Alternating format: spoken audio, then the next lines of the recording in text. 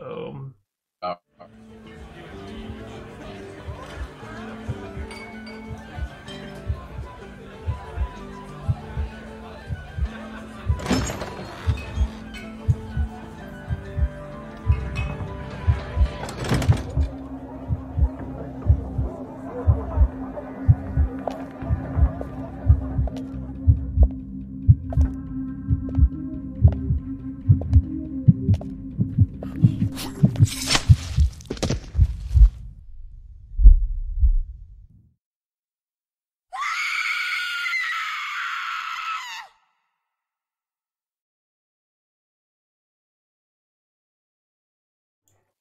hello there, everybody, and welcome to Assassin. I am Neal. I will be your DM, and this is Rob. He will be your player.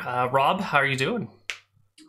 I'm doing excellent. I think we can promise everyone an incredibly dynamic show. Both people involved, first names are action verbs, so you can't get more action-packed than that. Absolutely not. What other show can make that claim? What other show can make that claim? Wow. So, for those of you that don't know, Rob and I have been playing D&D for a long time, both together and separately as individuals. I've been playing since like the late 90s. So what is that? That's about 20 years now. Rob, you've been playing a little bit longer than me, I believe. Yes. Oh, late 90s, you child of summer. These were my first D&D books. 1981. Wow. Are those the original ones that you had in 1981, or are these replacements for the ones that have been worn down? Those are the books from 1981. So Wow. OG D&D player. To the max. That's right. Rolling dirty. I'm rolling, they hating. Yeah. So, what have you been up to in the last week or so? I hear you might be working on a new Twitter handle. Yes, you asked me about a Twitter handle, and first I was like, what do I need that for? And I thought, maybe I should get one. Just something simple, says who I am and maybe what I'm about. I'm going to become, as you know, I'm studying to become a therapist, and so I thought right there, just Rob therapist, just Rob. And I was thinking that there's no way just a nice, simple Twitter handle like that could ever come back to life. Certainly never, get me arrested or anything. Rob, therapist. That's a good idea, but why don't you sleep on it for a week, and we'll come back to it, and maybe we'll come up with something a little bit better. Not better, because that's not bad, but something more wonderful next week. I don't know. I was thinking, maybe I'd run that by, I have a friend who's a police officer, and he's generally, he works PR at the police office, and I figure he's got a case for these things. Yeah. Rob therapist. See what he thinks. Yeah. That's it. So we'll have a new player for you guys next week, but for this week, we'll have Rob here. Let's talk a little bit about what Assassin is. Assassin is a single-player campaign, as you can clearly tell, and it involves murder. No ifs, ands, ors, or buts about it. Our job here is to kill people that probably deserve to be killed, maybe not, but it's all for the greater world order. This is a homebrewed campaign. It takes place in Arcadia, which is my world setting, and our assassin here will be working for Malkis, the god of chaos, whose philosophy is that, when things are rough and chaotic and turbulent, that's when the strongest people rise to the top. And so if you want to make the world a better place, you gotta stir the pot and you gotta mix it up and you gotta let chaos reign supreme, and then naturally the very best will rise to the top. And so we're here to destabilize a world that is going very, very well. Too well. And so we're here to kill some people. Yeah, and I just want to say, because the thing that I'm known for on some other show is making completely broken characters that basically, Neal broke my ankles and really limited what I could do here.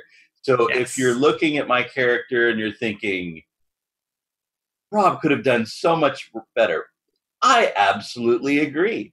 Every time I did, Neal said, "Oh no, you can't do that either. We're adding that to the restrictions."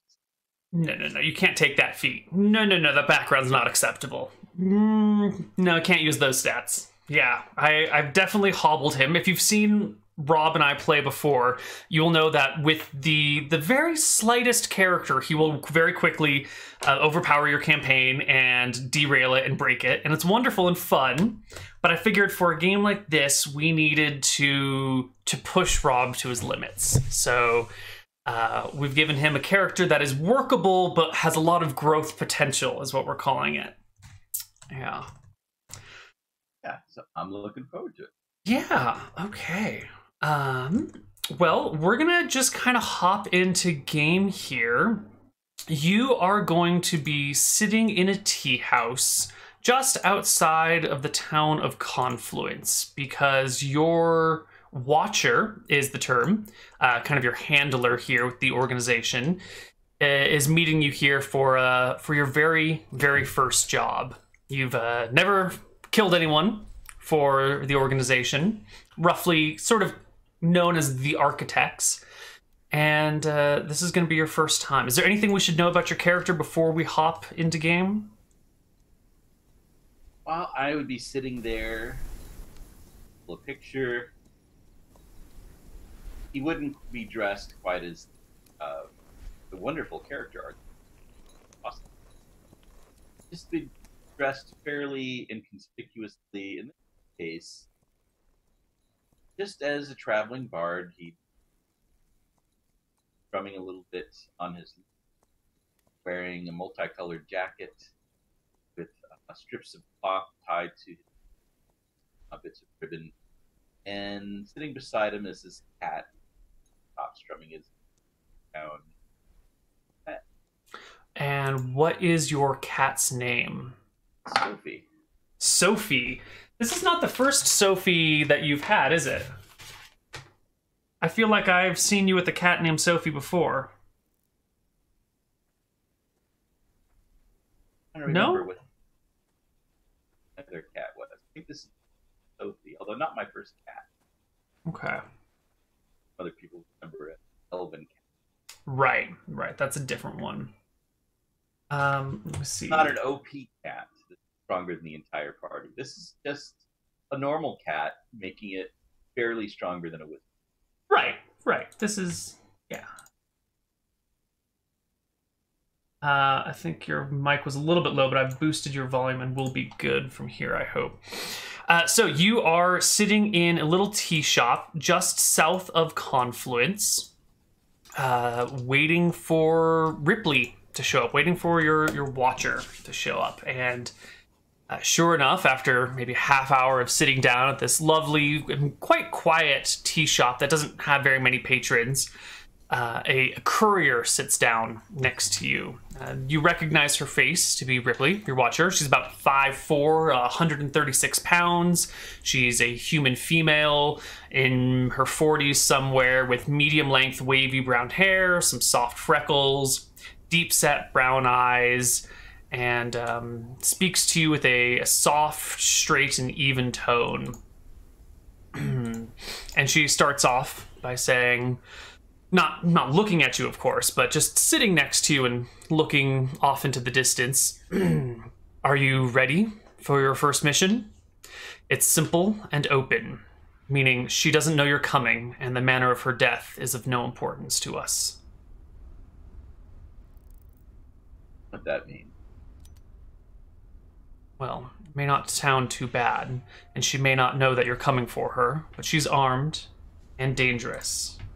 You be careful. Who's this walking down? She's your predecessor. Her name is Sarah Wilkins. Not that she She flubbed a job. A watchman on the docks of High Castle.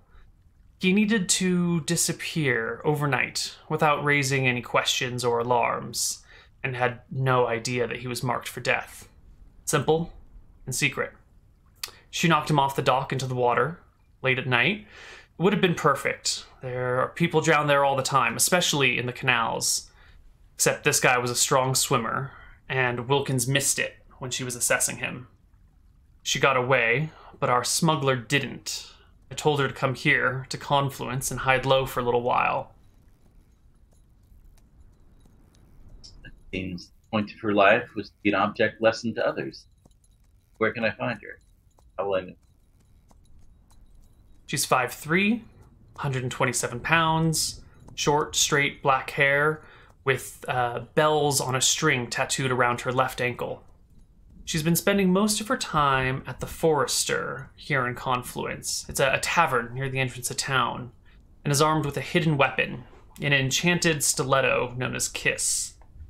It was made at the beginning of this last age, during the times of troubles and chaos. Those were good days. The point is impossibly sharp and never dulls. This blade has served our cause well for many generations, being passed from agent to agent, until it fell into her hands, and soon into yours. Where does she hide this one? Ripley shakes her head. I don't know. Somewhere on her at all times, though. And one last thing. For this project, you're going to be on your own. Normally, I would be here to provide you with material support or aid if you need it, but Wilkins knows my face. And on top of that, you need to prove yourself. You've got about 2 weeks before she gets suspicious. Chaos calls the weak. Gives rise to the great. She gives you a brief nod, stands up, pays for her tea, and walks away, leaving you just outside of the town of Confluence. And this here, everybody, is the town of Confluence. We are going to be off the map a little bit, just maybe a mile out of town or so. All right, are we still in the tea house, or are we teleporting? Yes. No, we are still in the tea house, and if Ripley's leaving shortly, so if you want to talk to her, you can, but she's about to back off. All right, no, that's fine. After she leaves, I pet Sophie. I pull out, hanging around my neck, a small pouch. I pour out the contents, 12 copper coins. Pick up one, whirl it around on my finger a little bit, looking at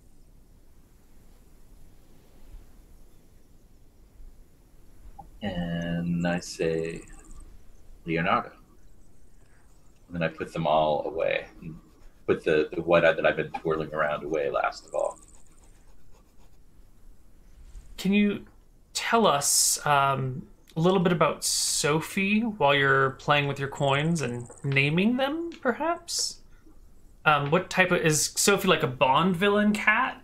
Like the big white fur and the angry face? Or is it more of a Dr. Evil cat with absolutely no fur? No, she's a fairly standard cat. Nothing that you would take a second look at. Black with some white on her. Just nothing sinister, not particularly spoiled or anything. She's just a little fluffier than most, but that's about it. Little fluffier than most. Okay. Or fairly ordinary looking cat that would not arouse any suspicion at all. Sure. And will probably survive the whole campaign. Okay, well, welcome to Confluence. It might be your first time here. I don't know. You might have passed through it before, or this might be your very first time entering the town. But here you are. You're at the base of the town, ready to walk in as you please. You know that Forester, the tavern, is right here where I'm pinging. And yeah, I think that's everything that we need to know for now. All right. So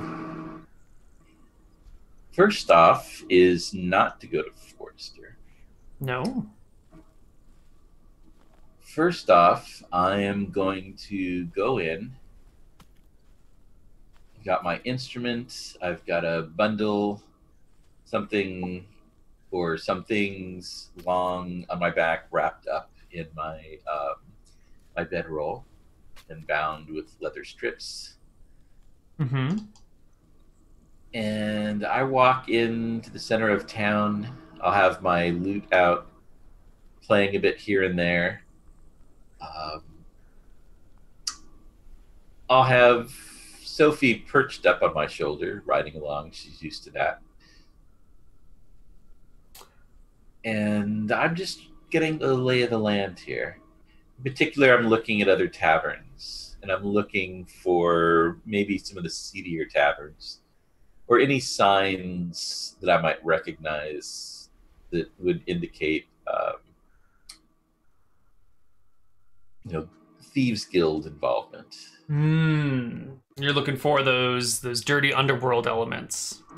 Yes, the amateurs.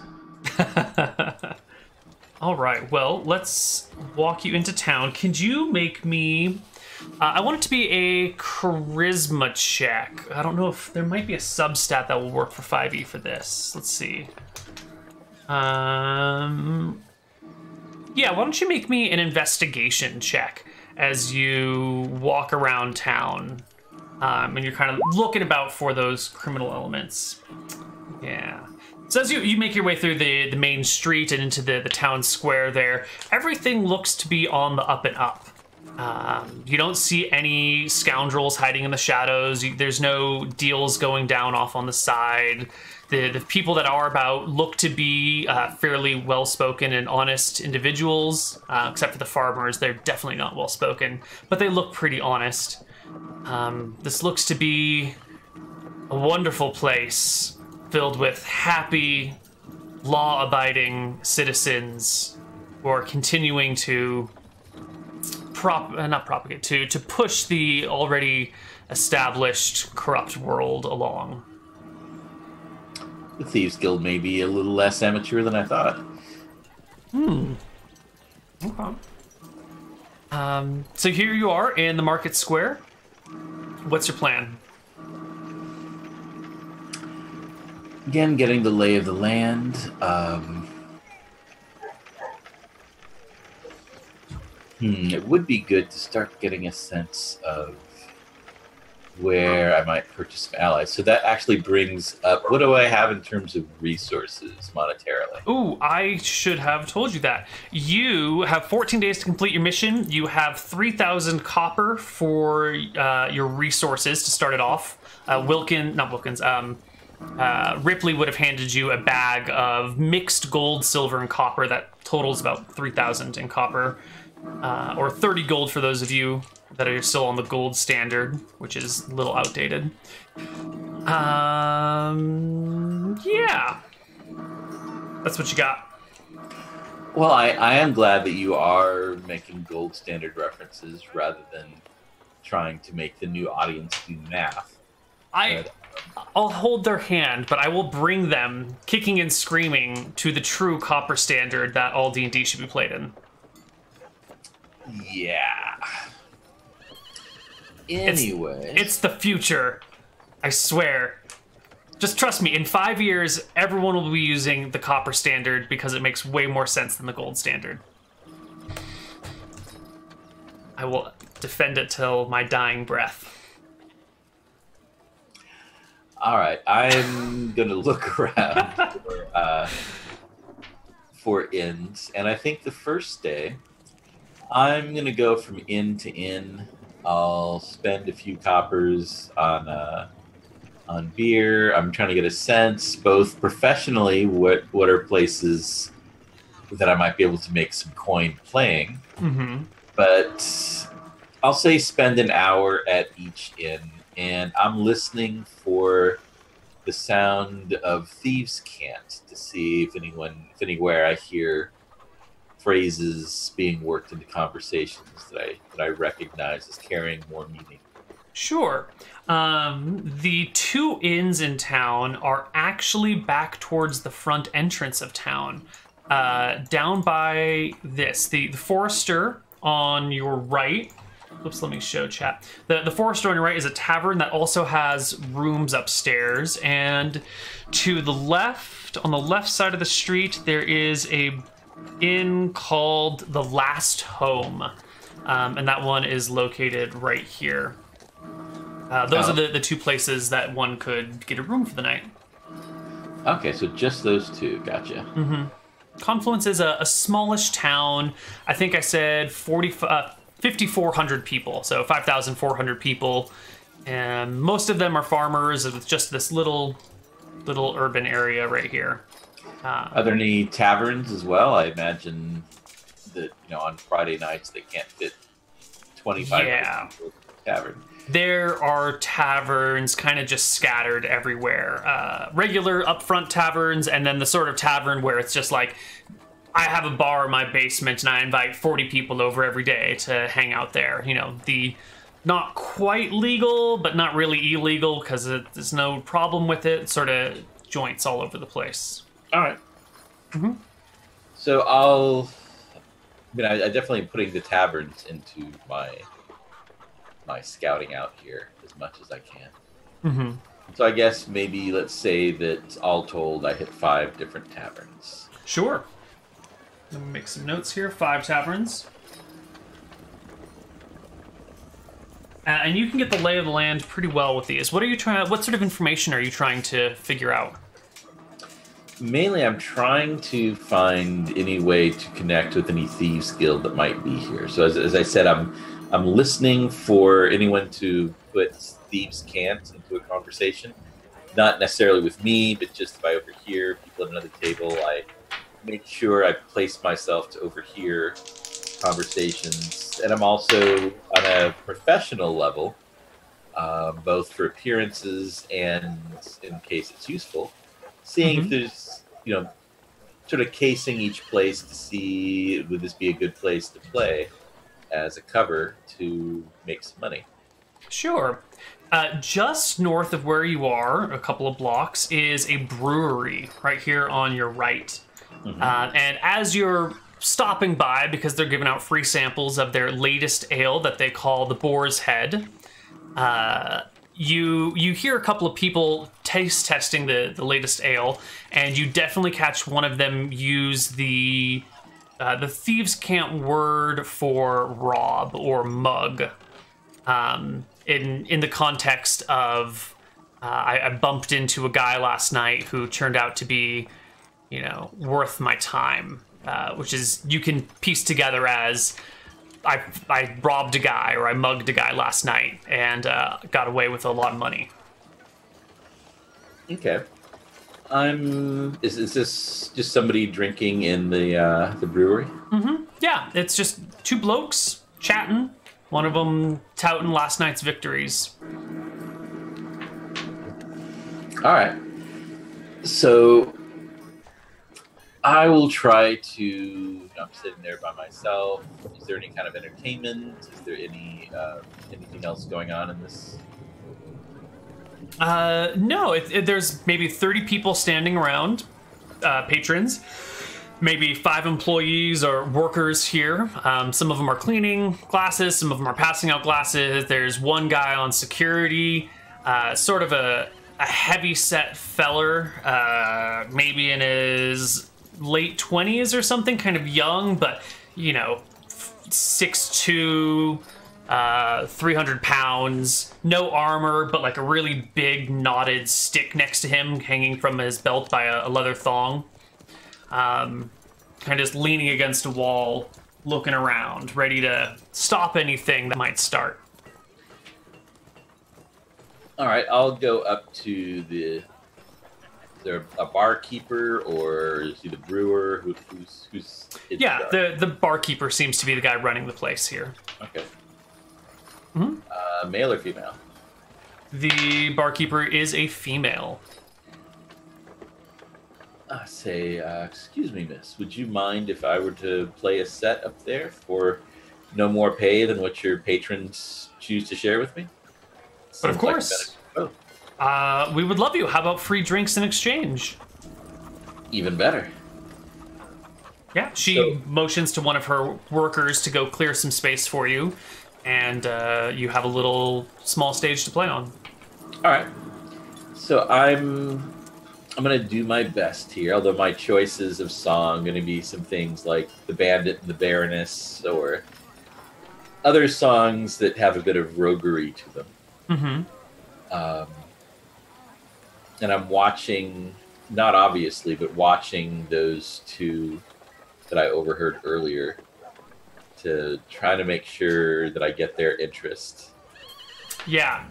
It doesn't take long for your songs about roguishness to catch their eye, and they, after making sure that they've sampled every single beer, and now are trying to go back and say, no, I didn't sample that one. That was my friend over there. Can I try that one, please? And they're trying to get their second or third round of drinks, come over and lean against the bar near to where you are, holding their conversation, but also giving you some of their attention in a sort of, is what's going on over here way.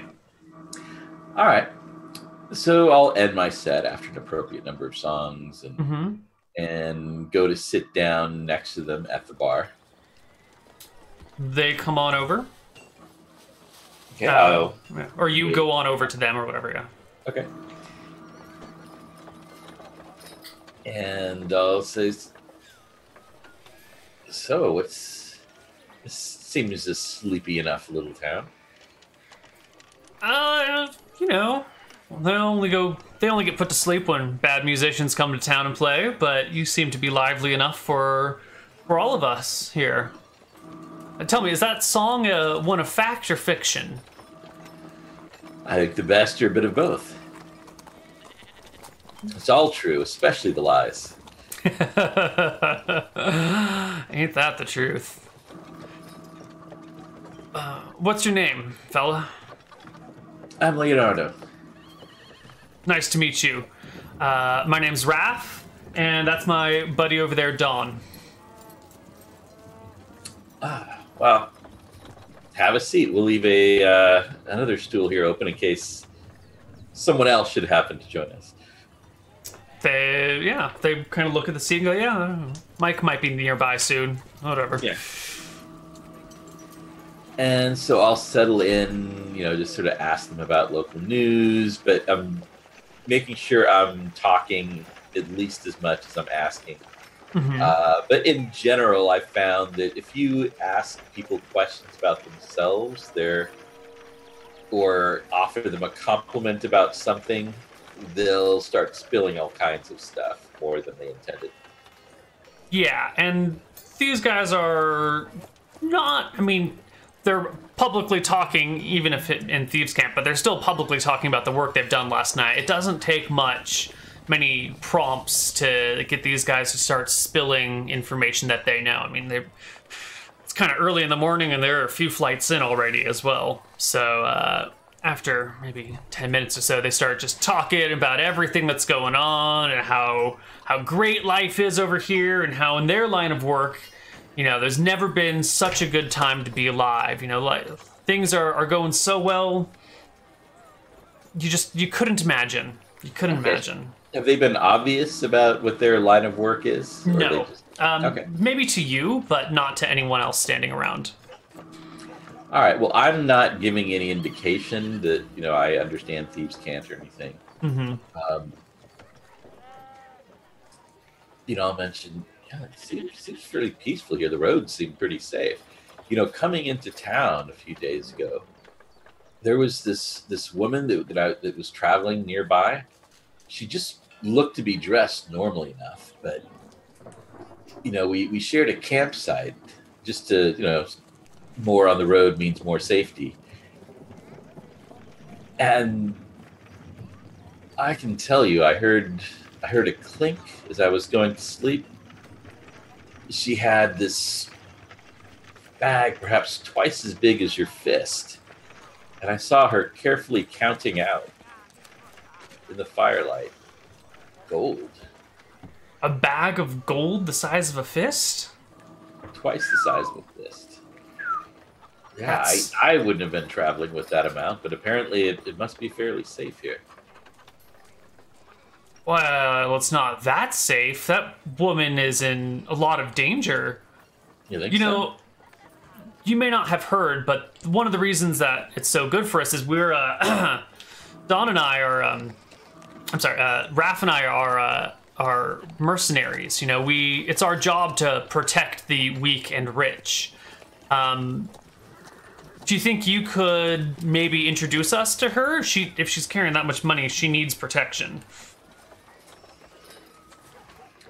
I don't know. I think I last saw her going into the Forester, but I don't know if she was getting a room there or if she was just, if she was just stopping for a drink. I mean, that's just down the block. That was a few days ago.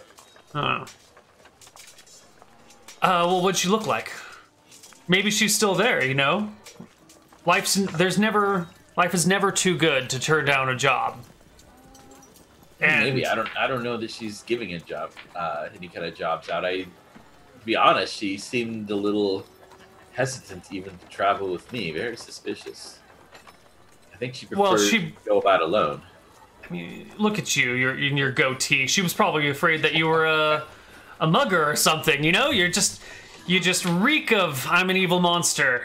No offense or nothing. You're a great bard, but you know, bards, they can't be trusted. They go from town to town. And it could be anyone, right? That's true. We are inherently shady.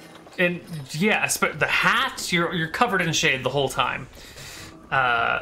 So, and you know, my mom always told me that life gives you opportunities, and you need to catch them when you can.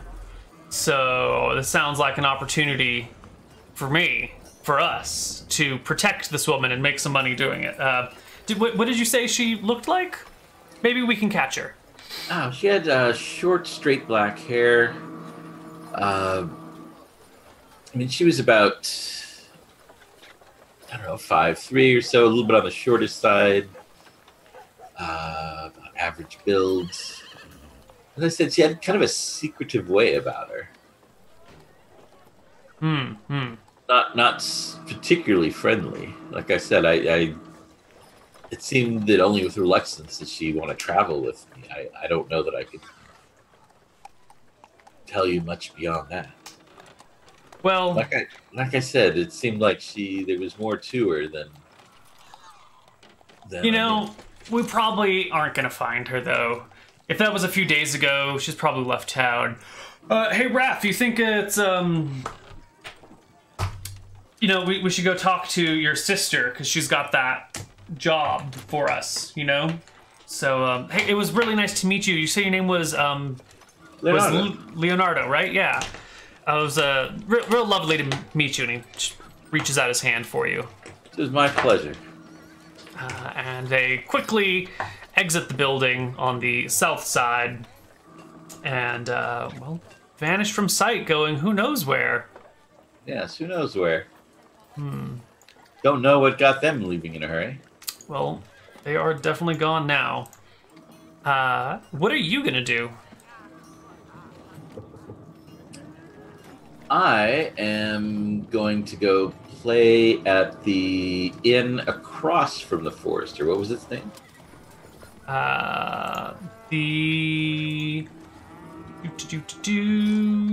Last Home. I am going to go to the Last Home, and I am going to play, assuming that they'll let me. I don't know if there's anybody else playing there. I don't think there's anybody else playing there. Let me just take a look at the layout of the room, and then I can tell you if they have a spot for you to play. Let's see.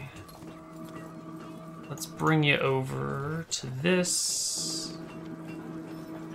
And take a look at the ground floor over here.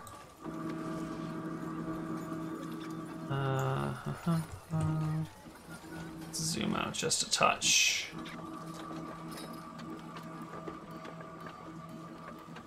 So let's see. The ground floor is...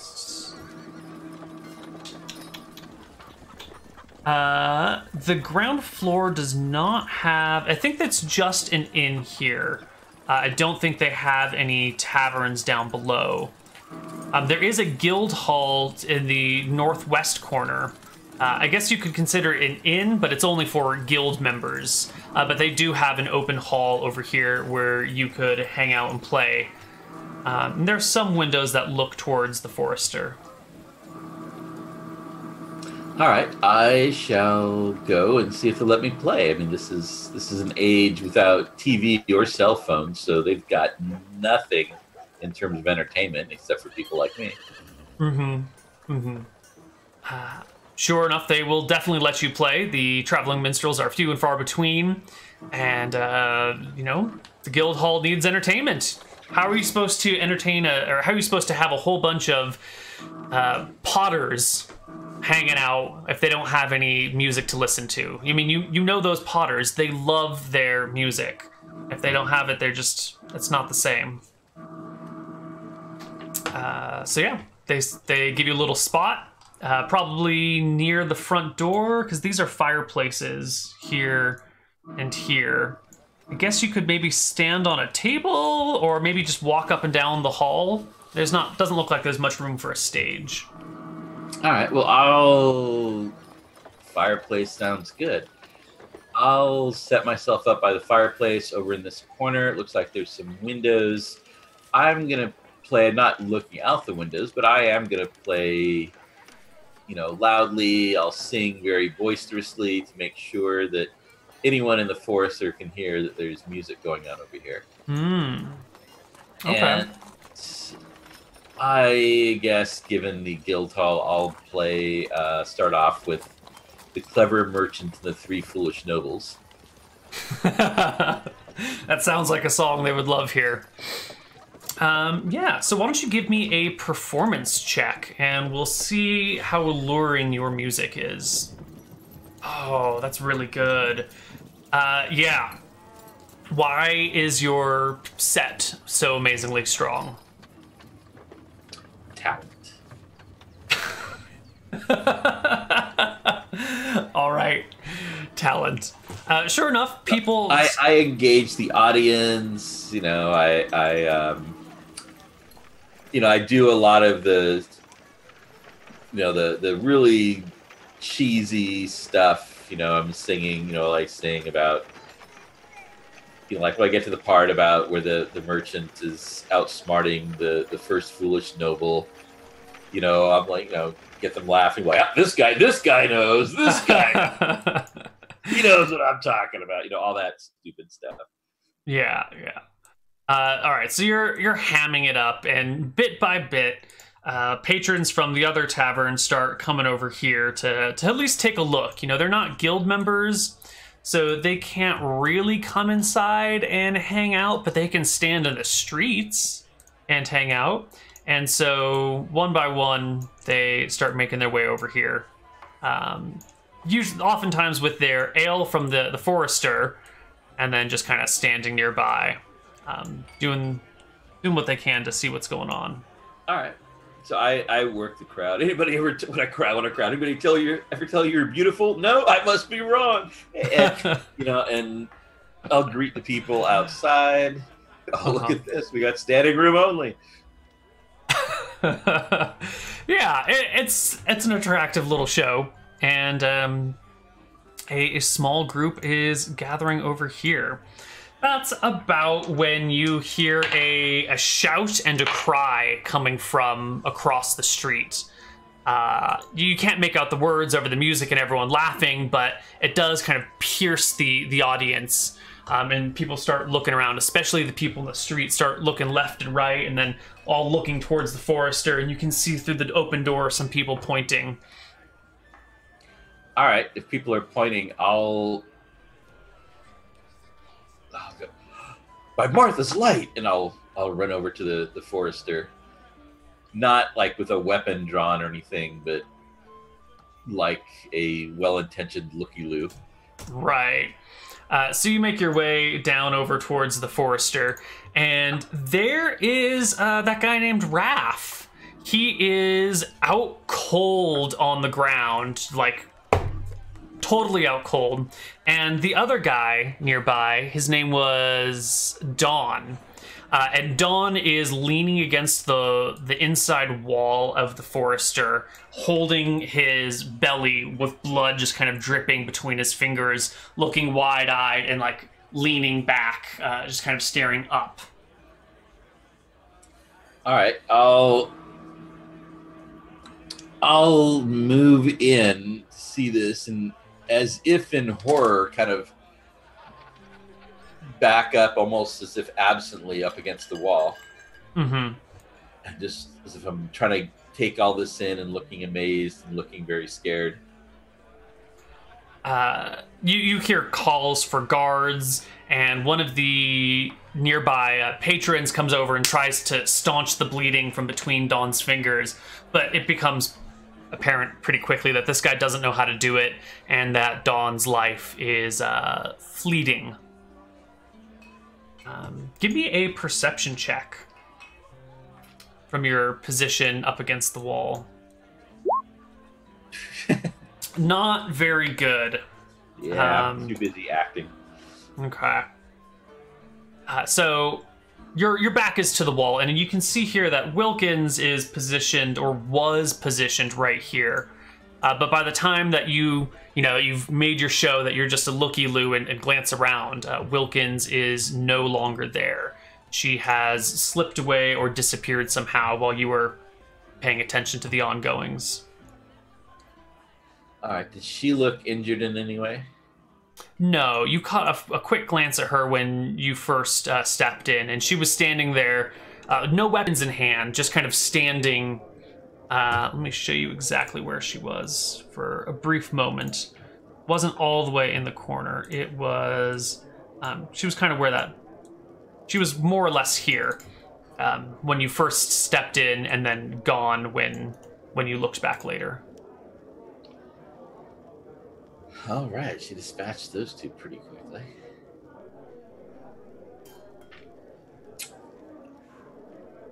She might be more than second level.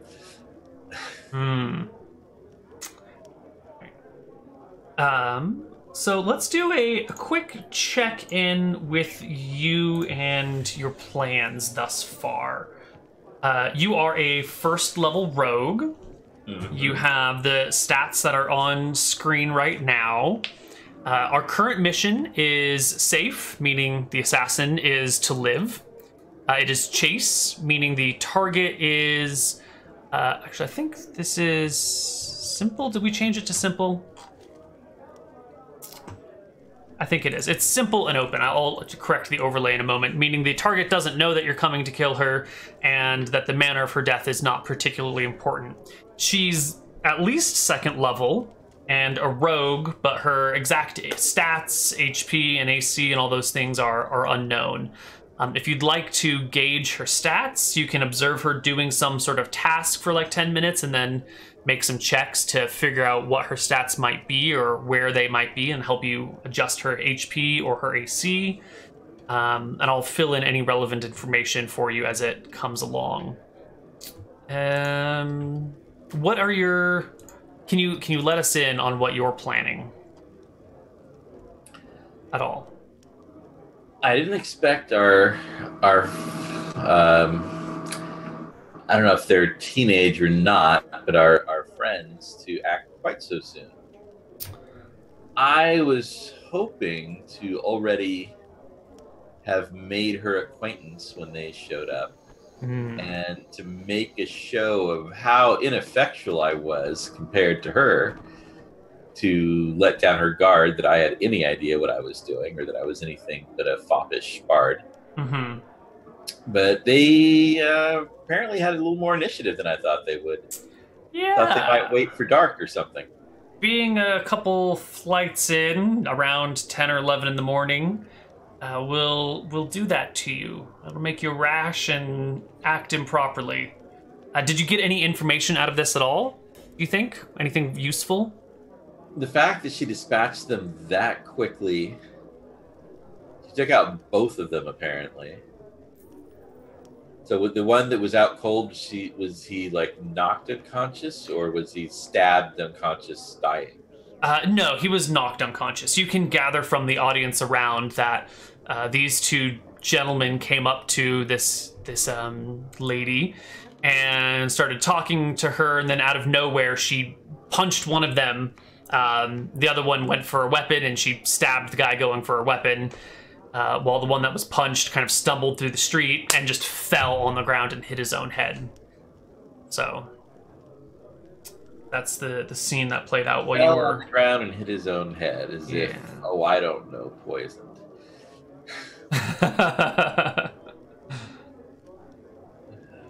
The one she punched hit his own head? Yeah, like she hit a guy and he tripped or something on the threshold and like fell and hit his head on the ground. Oh, okay. I thought maybe the guy who stabbed fell. No. The guy who stabbed just got stabbed and bled to death. All right, so I'm gonna play the very curious onlooker, and I'm sure everybody who's here wants to be a star and talk about what they saw. Mm-hmm. And I'm not gonna specifically ask where she pulled the knife from, but I do give people a lot of lead, and maybe ask, she just like pulled a knife out of nowhere, or give me a persuasion. Is persuasion the right skill here, or deception? If we're trying to, what skill would you use to try and get people to say something without saying it? That seems like either a persuasion or a deception, but I'm not sure which one. It seems like it might be more deception, because I'm trying to get information out of them without revealing that I'm not trying to persuade them to tell me something. I'll take it. Give me a deception check. All right, which unfortunately is too lower than my persuasion, but I appreciate your honesty here. 13 will definitely do it for us, since we're not rolling with advantage. These people love a gossip, and everyone wants to tell you their story. It seems that she didn't reach anywhere, The dagger was nowhere, and all of a sudden, she had her arms crossed while they were talking, and then boom, dagger in her hand, just literally out of nowhere. When I saw her, was she wearing long sleeves, and were they particularly loose sleeves? They were not long sleeves. They were kind of down to the elbow-ish, but she did have one of those shirts that is like two fabrics that are crossed over, like almost like a bathrobe, but you know how shirts can cross like that too? So there's the inner pocket between the two crossed fabrics, like a gi or something. Or a robe. All right, so if she had her arms crossed, maybe she had it somewhere on her upper body in some sort of, like an under the shoulder sheath or something. Yeah. Okay. So not in a boot. Not no. Hidden in long. Well, she has short hair, so that took out hiding a weapon in long hair or in a bun or something. All right, so a little bit of information. So I'll just, be one, I don't draw attention to myself, but I imagine lots of people are asking questions. For the most part, I'll let others ask a lot of the questions, and I'll, just listen in and only pop in here and there to ask some innocent things. Okay. Just generally be shocked, and maybe buy some people some drinks to hear the story. Well, after chatting for a few minutes, the town guard shows up. It is led by the captain of the guard, a gentleman named Bronson, who wears a red shirt with gold and green trim, brown pants, and high boots. He's got a cudgel at his side and speaks with a booming voice. He's got his two guards with him. And Bronson comes in and talking real, kind of taking up the presence of the room with his authoritative voice. All right, everybody, tell me what happened. Who the hell are these people? That guy's waking up. Someone arrest him quickly. who's this guy? How'd he get stabbed? And starts asking questions. And everyone pitches in to tell him their version of events, which seems like the two gentlemen came on in. They seemed friendly, if a little maybe intoxicated, and started talking to the girl, the woman. Yeah, 30s woman. One of the serving ladies here said that she was bringing drinks over to them and she could hear a tone in the lady's voice that she was not happy with these two people who seemed to be pestering her. And then another person nearby, or who claims to have been nearby, says that these guys kept telling her that she needed protection and that they had the best rates in town. It's just, a gold a day per mercenary to defend her and her property from anything. And she kept saying, it's fine. I don't need you to guard me. I'm okay. And they pushed the matter. And then, before you knew it, one guy's on the ground and the other guy's bleeding, and he had a weapon in his hand, and no one knows whether it was self-defense or assault or murder or what it was. Yeah, that's kind of the scene that's playing out. All right, and so that we don't go, hey, Rob never mentions the cat except in very rare circumstances when it's useful. I am petting the cat, playing with Sophie absently as I listen to people here. I take one of the ribbons from my lute, I dangle it and she goes for it, things like that. Mm-hmm. Okay. Because nothing disarms people's suspicions like, being nice to a cute little animal. Everyone loves animals, and if you love animals, then you must be a good person. Eventually, the sheriff gets around to you and says, "You there, musician, were you playing here at the time of the incident?" I wasn't, Officer Bronson, but apparently these people had a death wish or something dealing with her. Do you know the woman in question? No, but and I'll point to one of the people who was sharing the stories, like that. And over there, he saw the whole thing, and he told me how she just dispatched both of them, within as fast as he could blink. Well, these two are notorious about town. I've seen them both in jail twice this year so far. So I'm inclined to believe this one was a matter of self-defense, and these poor fools just bit off more than they could chew. Thieves, usually. Bronson looks to the guards and kind of gives them a take the bodies away motion, and goes over to the bartender to apologize for the mess, and looks around one last time for any last bit of information that he might need.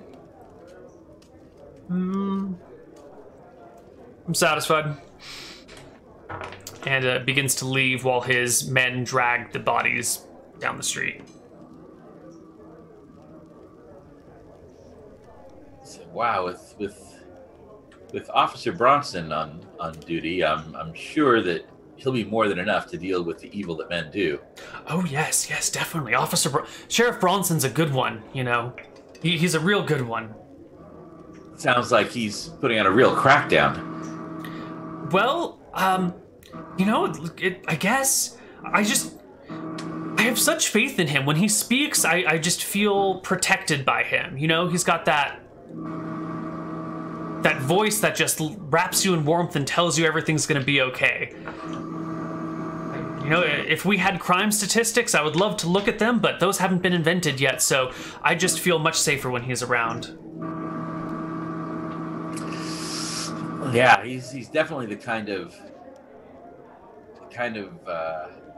officer you'd want on duty when there's someone behind the door.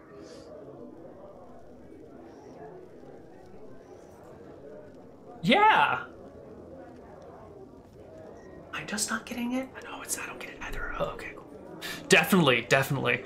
And I guess the crowd begins to slowly disperse. I guess none of these other people have seen Charles Bronson movies. Haven't. I assume that was why you named this guy Bronson. I just needed a name, and I'm bad at naming things. But why don't we go to our first break, because it's been just about an hour. We have 2 more hours of this coming up. We are, done with the orientation phase. We are in phase 2 of the game, which is the assess your target phase. Then we'll eventually get to phase 3, which is the setup. Phase 4, which is the execution, and the all-important phase 5, escaping without being caught. And that's what we have to look forward to in our next 2 hours. So we will see you in a little bit. Bye.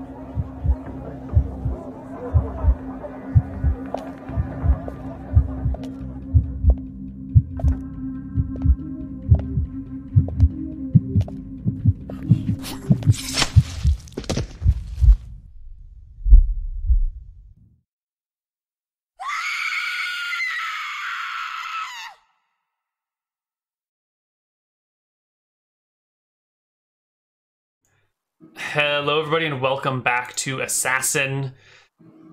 Rob, Assassin. Looks like the Forester has cleared out. Where are you going, and what are you up to? Yes, Rob. Or perhaps it is time that I reveal that I am not Rob, but silent. Oh, shit. I guess I am Rob. Sorry. Oh, okay. I thought it was going to be a really big reveal. I'm sorry, Neal. Just rip off the mask and it's Steven underneath with all the hair. No, not today. Not today. All right, well, clearly I need to take care of important things here then. So as things are calming down, I've gotten all the information that I need. What time of day is it? It is, let's see, it's probably been about a few hours since we started, so it's around noon or just after. All right, I am going to then take care of something very, very necessary. There's a stream outside. I'm going to go out and walk to the stream. Mm-hmm. Do I see any kids fishing? Yes, you do. There are children fishing at the stream. Excellent. I'm going to go up to the children. Okay. And I'll have Sophie walking around on my shoulders, reaching up and petting Sophie. Mm-hmm. And say, how's the fishing today? Fine. They're not biting, though. She's biting. No, he's biting. It's a little girl and a little boy. They both have rods.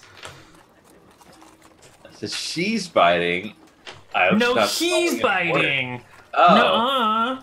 You bit me first. Well, you bit me harder. Well, that's too bad. There's no biting. Not even a little one? They pull up a small, little, tiny fish. This one. Wiggle, wiggle. All right, so you know what? That looks perfect for Sophie. So what do you think, Sophie? Meow. Could I buy that fish from you? For a copper? They nod eagerly and take the fish off the hook and thrust it into your hands. All right, and is it still wriggling and alive, you say? It's barely alive. It's just got a few twitches left in it. It's probably been caught a few minutes ago. It's slowly dying. All right, I'll start walking back across the bridge there, and as I get to the bridge, I assume there's some sort of railing. Mm-hmm. And I'll take the fish and I'll thwap. Toss it into the water? No, I thwap the fish's head against the railing. Oh, okay. Or hopefully kill it, or maybe just to knock it unconscious to be devoured alive by something. You bash the fish's brains in, putting it to a quick and swift death. All right. And I will head over to... What was the name of the one across from The Last Home. The Last Home. I will go over to the Last Home. And I will... They don't have any place to eat there, though, huh? The downstairs did not have a tavern built into it, but I think they will take orders. Let me take a look at the layout again. They're really overlooking a revenue stream here, Neal. This is a clear and obvious revenue stream which they are not tapping into. Well, I don't think they're going to be moving into the business models of the 13th century here. Not everyone can be as shrewd a businessman as you are. There is a small kitchen there that they will make meals for the people staying. They'll make breakfast for people staying there. But that's about it. Do they have a sitting room downstairs or anything at all? No, their downstairs is actually a warehouse that they use space for, and then they rent the upstairs rooms as inn rooms. So they're not a full inn. They're like a warehouse/inn combo. Yeah, that's definitely synergistic. That no one here has an MBA. They haven't been invented yet. How are they supposed to know how to do these things? Well, I guess my business model is going to be to invent an NBA and then start educating people in them. Supply and demand. I'll have a monopoly. We'll save that for another campaign. We'll have the no, we'll come up with a good name for it. That's why I was planning to take a level in accountancy. But anyway, I guess after I go in there and get frustrated because there's nowhere to sit and eat or anything, I guess I'll go over to the Forester, which seems to be my only actual option as far as a place to stay. Yeah, you can head back over to the Forester, and let's move right there. And things have settled down here. People have chilled out and are getting back to their whatever they were doing beforehand. All right, so I think it's time for Leonardo to have lunch, and he'll also ask for a dish for Sophie. Of course, they're more than happy to bring Sophie a glass of milk or whatever it is that you would like. Oh, I just needed a dish so she could eat her fish. Oh, right. They'll bring a small dish for her to eat her fish. All right. So I won't put it on the floor. I'll serve her at the table with me, and I'll make conversation with her as You'll talk to the cat? Yes. Okay. And I'll talk to the cat, but then also assume responses from her and carry on the whole conversation. Can we get a sample of this dialogue? Sure. So this pork could be a little bit better. How's that fish there, Sophie? Well, Off the scale, you say? Well,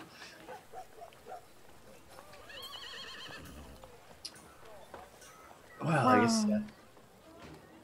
Interesting. I had not considered it from that angle, but you've always got the clever take on these things. all right. Where are you sitting or hanging out or standing or whatever? Well, let's see. It seems like these tables are pretty full. So I'm just going to eat at this bar stool right here. Okay. And so between my meal and let's splurge and get something a little, say, a mid-level quality of drink. Sure. How much do I toss down here for that? Like 5 copper? 5 copper will do it. All right. And after I've had my meal, or as I'm wrapping up, I'll start to make conversation with the bartender and start to see whether he might like someone to play here. Yeah, we'd love to have someone play here. Did you, I thought I saw you standing about earlier today. Do you think you could put together a song about the happening at the Forester? I think that'd be a really great title for the song. The Happening at the Forester. Right? Doesn't it have a ring to it? The Happening at the Forester. Wow. Right? Definitely. As I'll have to see what I can do here. A title like that deserves a song to match. Thank you. I knew you were a good bard when I saw you. Yeah. All right.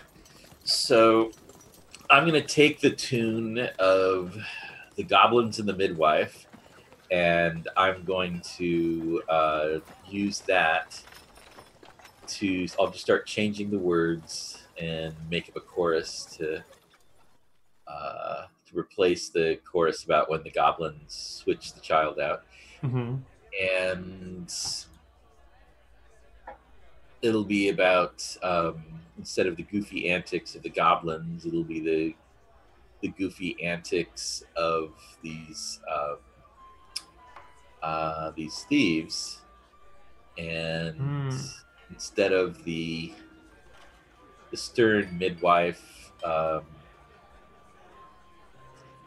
I don't know the name, so I'll just, supposedly, so I'll just make up a name for the woman who put them to rights. And in my story, she'll beat them senseless with a rolling pin. Okay. And the bartender, whose name I will get, will factor in as noticing that they were trying to pick her pockets and giving her a warning. And he's something of a hero in this thing too. His name is Clyde. All right. So Clyde couldn't have a name to go easier with some sort of nickname for him. Clever he is. Clyde the Snide? Yeah, see, doesn't quite do it. It could be Nero the Hero or something. But anyway, yeah. So make sure that Clyde is something of a hero here. Okay. He gives her a warning. He knows that these people are up to no good. It's his warning that saves her at the last minute. Mm-hmm. And so I tell the story here. Okay. You want to give me another performance check and see how well your on the spot story goes? On the spot song. Oh God. It's I keep trying to find something to rhyme with Clyde. Yeah, I think people maybe think you're putting on a performance, and then you're stumbling, and Sophie keeps like batting at your strings on your lute, like hitting them with her claws. And I think what started off as a performance quickly becomes like tune, what's that word? And becomes more of like a side practice thing. It doesn't go too well. Yeah, the audience is like, rolling pin, that's playing into outdated stereotypes. Mm-hmm. And exactly. Yes. So I acknowledge and try to be better. Well, that didn't go well. I was hoping to maybe get a night stay here out of that, so I guess I'll have to pay for it. Mm-hmm. How much do I have to pay for a night here? 20 copper. It's a cheap place. I mean, if you want a kind of a bulk room, like a room with 3 or 4 beds and any other number of people could be sleeping in it, you can go away with a 20. If you want your own private room, it's going to be close to like 80 copper. Yeah.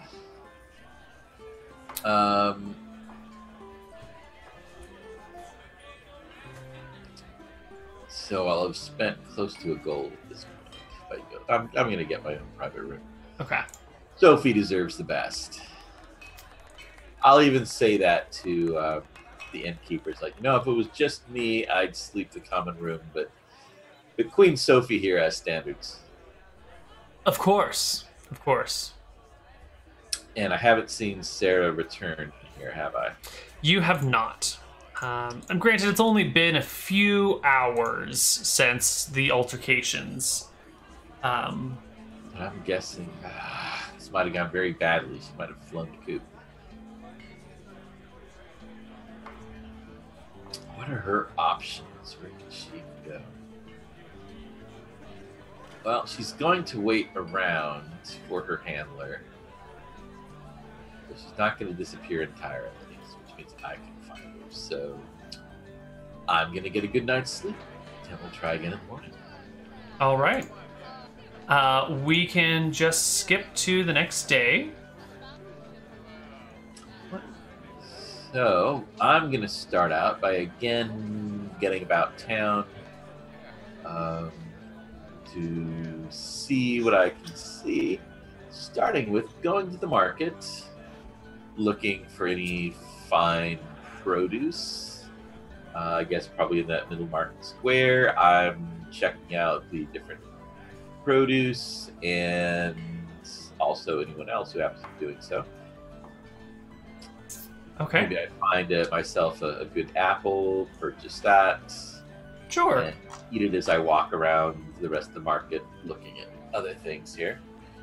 Sure. This is the second day? Yes. Morning of the second day. All right. And you stayed at the Forester that night. So give me a perception check, would you please? Of course.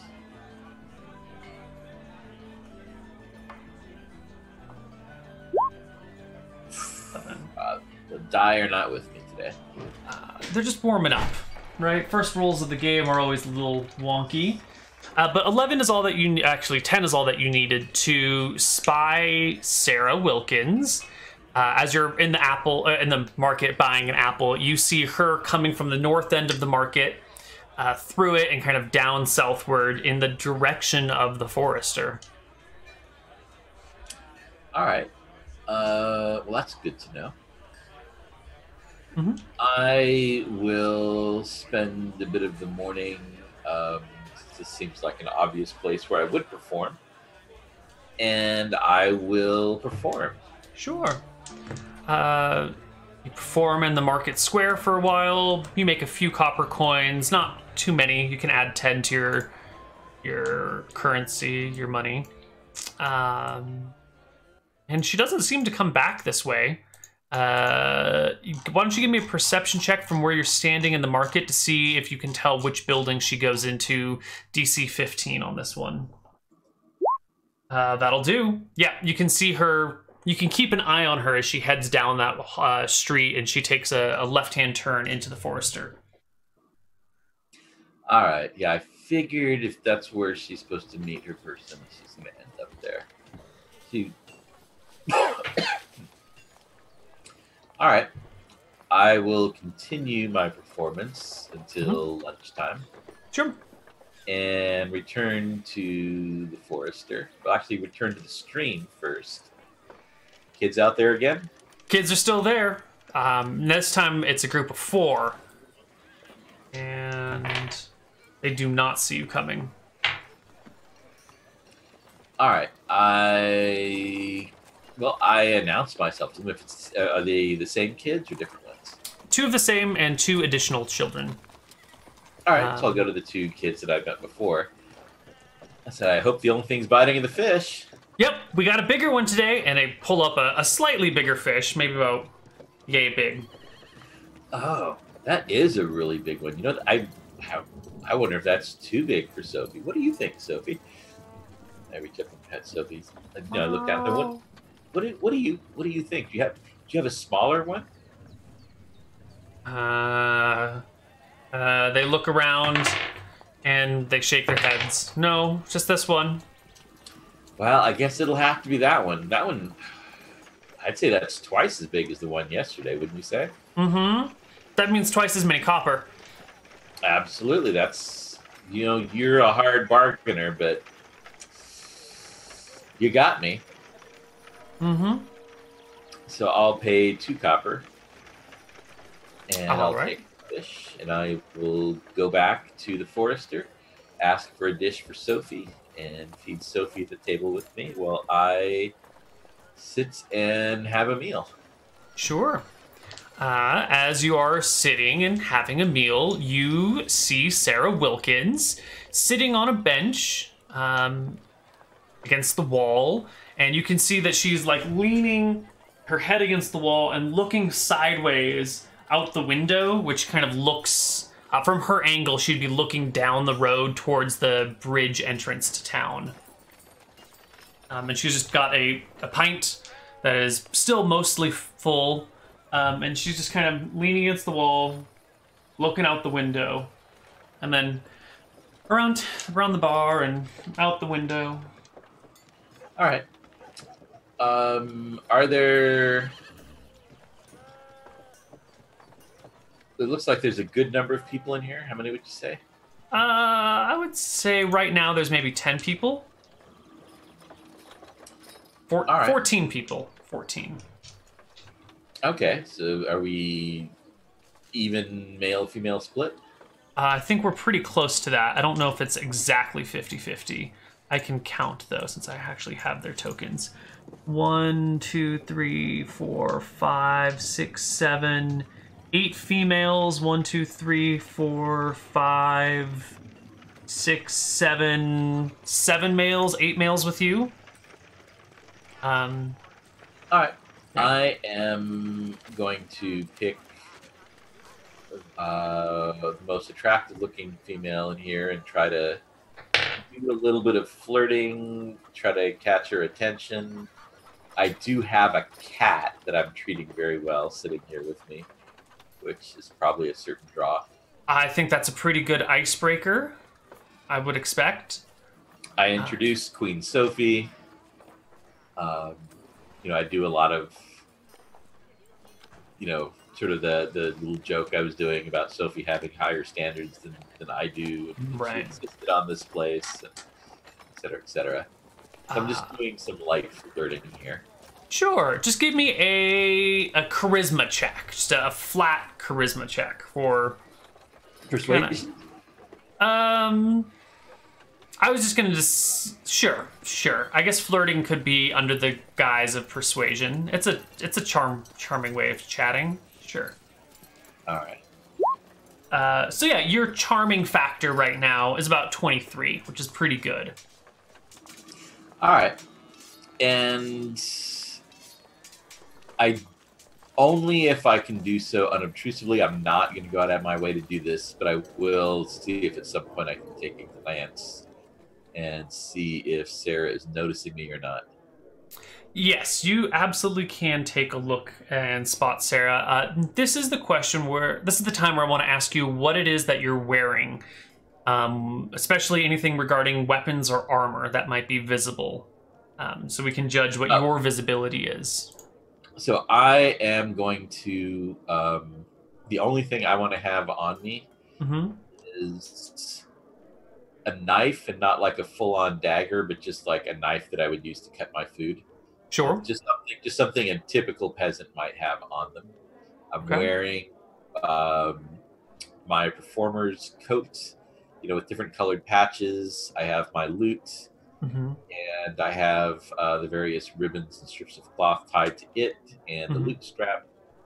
And I'm going to have a wide-brimmed hat, not my wide-brimmed black assassin's hat, but a performer's hat, kind of a showy one with a big, colorful plume. Sure. Do you have any hidden weapons on you that another assassin might be able to suss out? The only one is the sword in the lute. Oh, there's a sword in the lute. Okay. Yes. I will give her a check to see if she's noticed that. Okay. And then... All right. So she's not really paying too much attention to you. You give her a glance every now and then, and she seems pretty content with the situation as is still mostly looking out the window. All right. So after a bit of flirting here and trying to seem innocuous, I am going to ask if I can play. Clyde looks at you and goes, I don't know, can you? I admit I didn't do the best job coming up with something on the spot. I'm better with the classics. All right. Like Freebird? Can you do me a Wonderwall?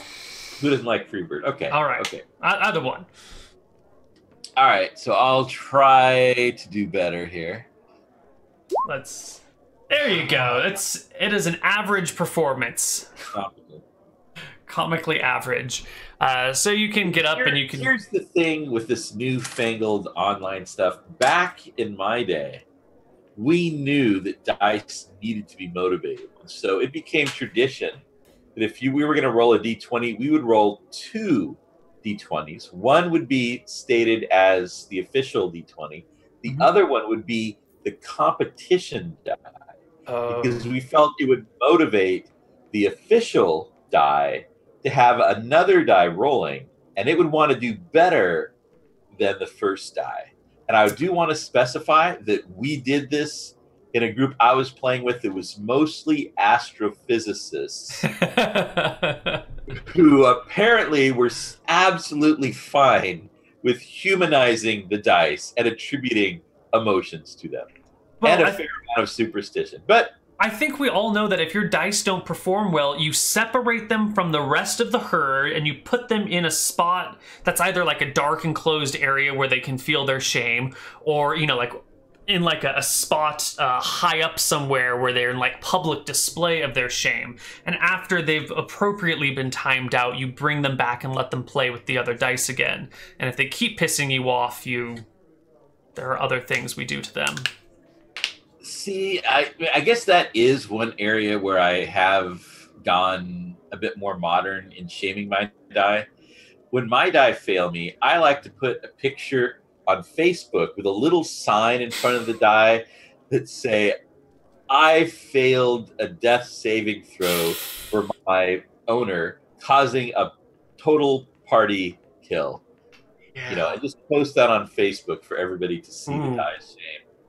You know, I don't like that sort of public shaming. I feel that's cruel and maybe a little abusive. The localized public shaming among your own group is a good motivator, I find. But that sort of stuff, I don't know if I can condone such a public humiliation. But to each their own. I mean, I guess if you're some sort of snowflake who doesn't want to give your die the discipline that, you know, they really just need a motivational speech. That we had back in the day when we had these crummy die that came in the basic set where you had a crayon because they didn't even color in the numbers. You had to do that yourself. And I'm sure in this day where you just you don't even have to like have the pre-painted die. You've got die apps on your phone with your Poke books and Insta 20s or whatever, and all that stuff. But you know, hey, you got to get with the times. It's die that built the nation. You got to modernize. A different time called for a different die, but we've moved on as a society, and we should just agree to disagree. All right, let's. All I'm saying is, back in my day, these were the kind of die that had radio preachers screaming about how demonic Dungeons and Dragons were. And now, you got them on Big Bang Theory. I mean, come on. Just saying, nobody's respecting the D&D the way they panicking about it the way they did back in my day.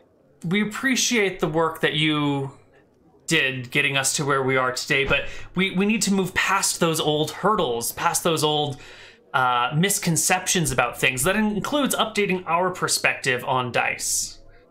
All right. I don't know. Just saying, if you don't have some sort of major evangelical ministry coming after you, then you're doing something wrong with your D&D game. That's all. Now let's get back to this heartless assassination scenario. All right. Your target is in sight.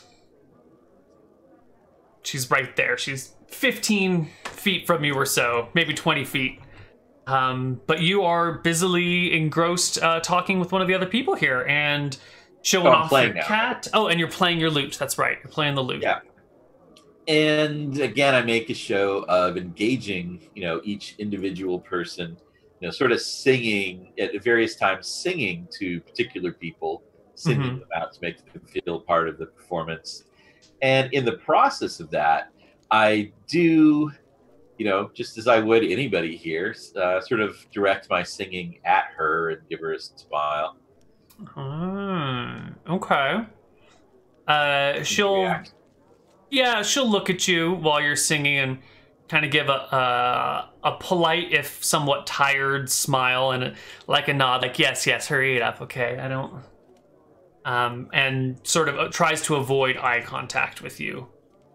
She seems sort of distant and like she's trying to keep to herself and not engage with you, even though you're like clearly going around the tavern and talking to everyone. She's like, all right, I'm gonna try to give off the feeling of the impression of looking a little. Oh, she's playing hard to get. Is she sort of intriguing thing? Yeah. If I'm taking that as a challenge. Okay. Just kind of like, I see. When she shifts entirely, so now you're just like facing her peripheral and just like does a complete I'm not looking at you, I'm just looking out the window. I am ignoring the bard now. I want nothing to do with him. Okay. So I'll play my set for a while. I won't bug her again. Mm-hmm. I'll play up to other people that are being more responsive. Mm-hmm. And when I finish, when I was over there, did I see what she was drinking? Yeah, it looked like the cheapest ale in the room, but it also looked like she has been working on it very slowly. You know, like she's got a glass of ale so that she can sit here, but she's not. You know, it'll probably take her an hour or two to finish it, maybe more. All right. I'll get 2 glasses of the third best ale. Something that's like I'm trying, but I'm not rich. Okay. Like, oh, yeah, this is German, and yeah. Yes. That's better. Yes. Okay. And I'll bring a mug over and sit with her. She looks at you and goes, "You're not going to give me trouble like those guys yesterday, are you?" I'll look a little. I was like, "Was that you?" Look, you're a fine bard, but I am not here to socialize.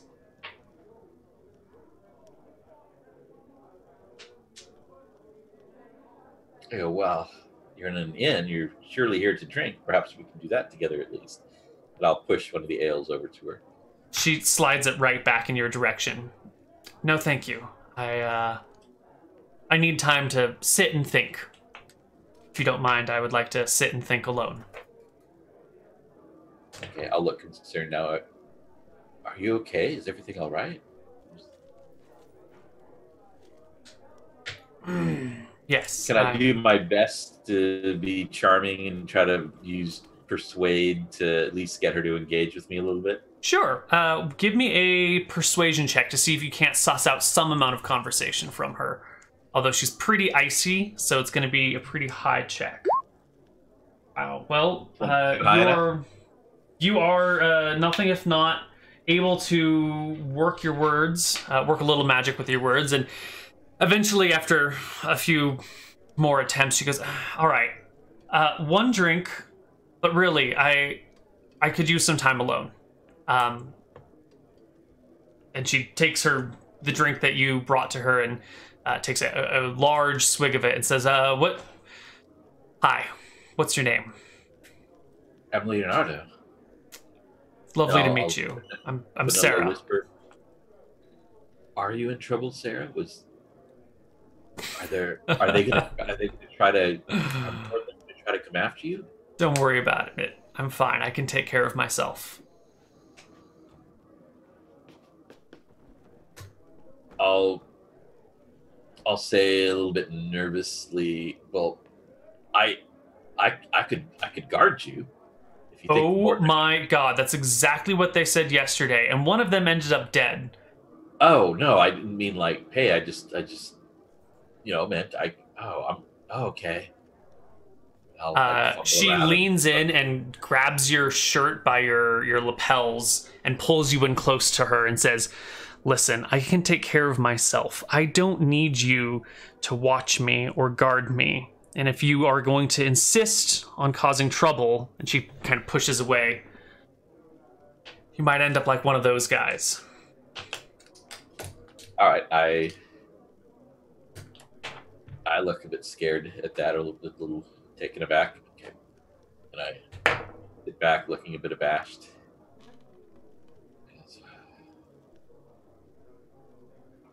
And I'll sit there quietly for a bit, and I said, well, I saw them afterwards. I guess you really can take care of yourself, can't you? She nods, just once to herself. I say, are you like a mercenary or something? Like an adventurer? She shakes her head a little bit. No. Fisherman.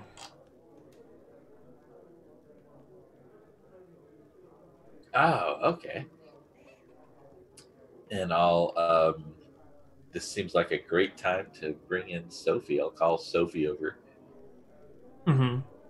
I think you might end up with a fan here. Then I've been paying the local kids to get fish for her. Maybe I can strike up a deal with you. I say, try to be charming. Oh, well, I wouldn't want to take away money from the kids. That seems like a good thing going on. Okay, yeah, true enough. And The world's so full of dark things these days. You know, it needs a little bit of hope. Okay, and I've got Sophie up on the table, and I'm stroking Sophie. Mm-hmm. And at one point, I'll stop so that she feel that she wants to start petting Sophie. Yeah. I mean, when Sophie kind of walks around, she'll scritch her and scratch her a little bit. But she keeps kind of looking down the road as if she's expecting something, and then looks back to you and says, you said your name was Leonardo. What do you do, aside from annoy people who are trying to spend time alone?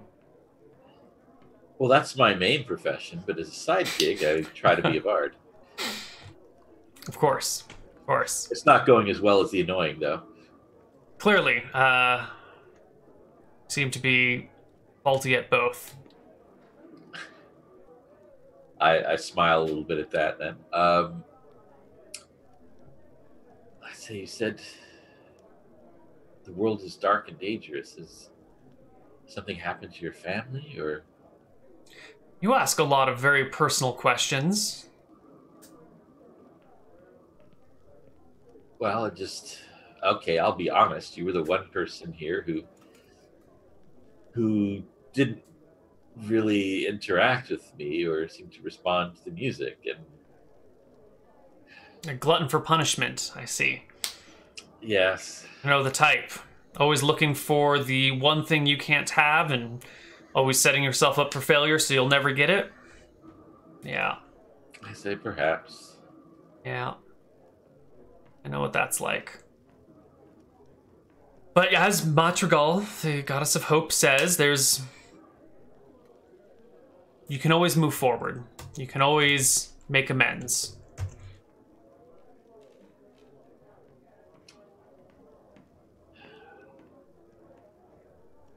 It's true. I would like to think it's true. As long as there's life, there is hope. Hope is always the last thing to die. Everything else is lost. Hope fights on. That's why Madrigal's the brightest star in the sky. I'll look a little quiet for a bit. I'm thinking, and then take a swig. I say, I know a little bit about hope. I say, that's what kept me going in the mines when I was a kid. Kid? In the mines? Yeah, it was a silver mine. They didn't give us a choice about becoming miners. Miners. Where are you from? I don't remember the name of the village you gave me. You could give a region. I don't remember the name of the village either. From a little village called Brurgla in it's out. You probably don't know it. It's on the Isle of. Oh, Gade Isle. Yeah. Yeah. Tough area up there. I had a friend eaten on Gator Beach once. Eaten? Eaten. Yep. By gators. Usually we tried to stay away from them, but wow. That's... At least I got out of the mine, I said. Mm-hmm. She nods. That was... It was tough to have hope that it was... They sent us in before sunrise. Didn't let us out until after sunset. I'd say there was a couple of years when the full moon was the most light I saw. How'd you get out? There was a group of gypsies that came through, and they were playing, they were performing, putting on late night shows as they do out at the edge of town. It seems like they weren't maybe treated a little better than us, but not by a lot. I managed to sneak out and see them, and I was fascinated. Your music, I hadn't heard it in years, and it just pulled me in. Felt like I was floating around on it. I knew if I tried to get away, they would hobble me or worse, but it seemed worth it at that point. And here you are, some years later. I went with them, even as badly treated as they were. It was better than I was used to. I learned to play. There was freedom wandering the world, not tied down anywhere. Seeing what's around the next bend. When you get tired of where you are, moving on to see what else is out there, you know? Well, if only all of us could live so freely. Many of us are tied down by lives that we can't change. You know, I think if you think you can't change your life, there's things you're missing. I mean, if I could get out of the mines now, I move out with complete freedom. It's just a matter of what you're willing to give up. Or what you're willing to do. There are some lines that maybe we shouldn't be crossing. And look at that, I finished my drink. Well, Leonardo, it was surprisingly not uncomfortable talking to you. But I must get back to my sitting alone. All right, then. If surprisingly not uncomfortable is the most interesting compliment I've had today.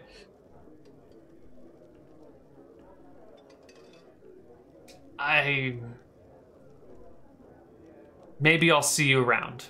Are you staying in town long? I don't know.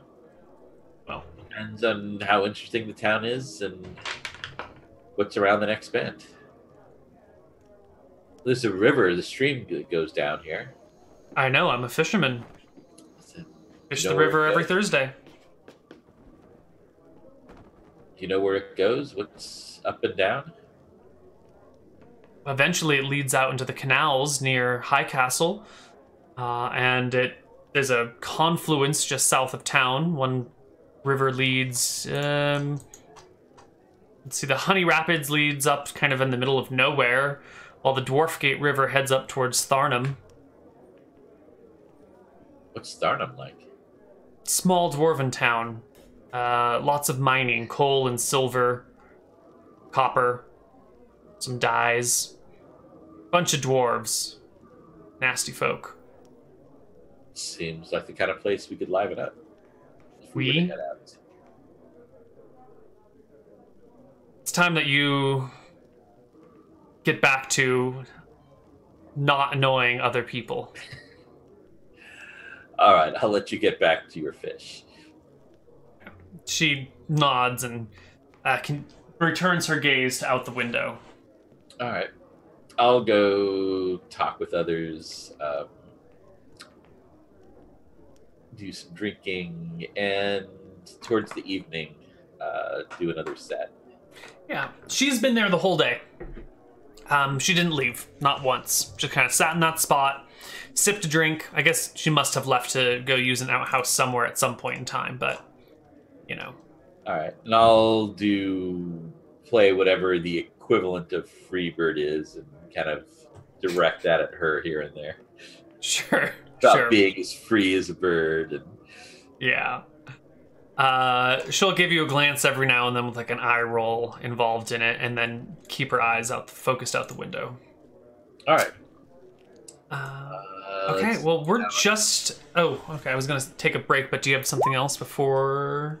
Another average performance. You know, I don't know if these average performances are a blessing or a curse, because they're not attracting any attention. It's not going to be a memorable performance. No one's going to know that you were here.